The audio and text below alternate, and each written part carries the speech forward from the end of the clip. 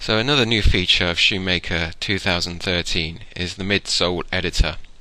What I've got on the screen is just a simple cork shoe, and I'm going to add the high heel shoe sole.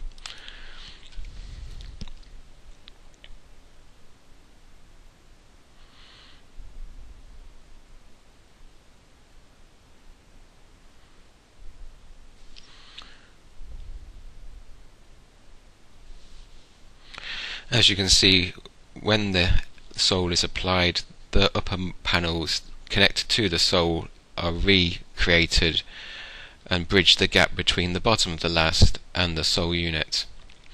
Now, to access the Midsole Editor, we double left click on the sole itself, and this brings up the editor dialog box.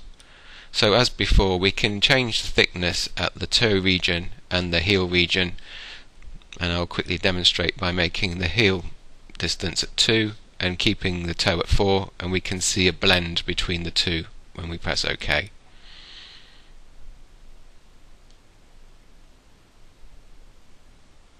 Okay, so this area here is reduced, this has stayed the same, and the distance between it is blended between the two.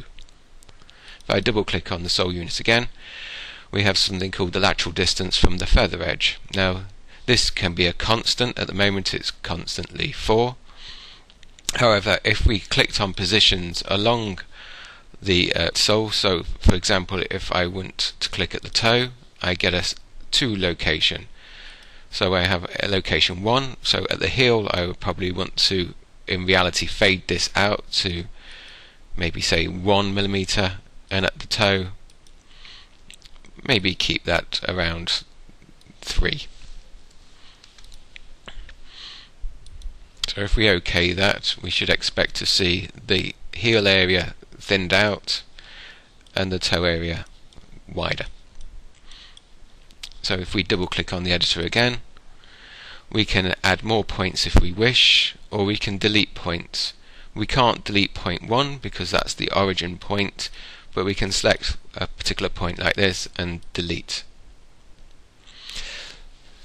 The next feature is the filling material thickness, which affects the vertical distance from the last. So if we were to increase this value, for example, if I exaggerate the value and call it 5mm and select OK, we're expecting a vertical drop of the sole unit and heel, and this gap bridged when it recreates the upper panel.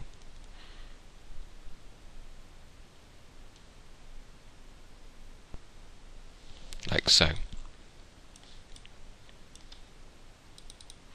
If we double click again, we seem to have, my deleting the back part has reduced the distance. So if we up that to 3, select an area to create a secondary area, again up this to say 4,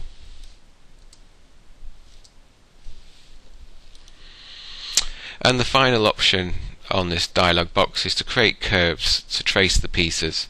So we can trace the curves around the edges, and this is particularly used when going into advanced functions of ShoeMaker Pro. And in ShoeMaker Pro you could use these curves to then project and create other features on the sole unit. If I select this, we can see the lines.